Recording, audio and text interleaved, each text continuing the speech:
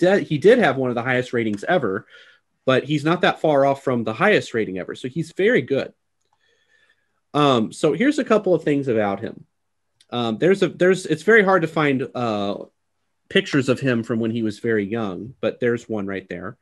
But at age 17, he became the first Asian to win the world chess title in 1987. In 1988, he was 18 years old, became India's first grandmaster.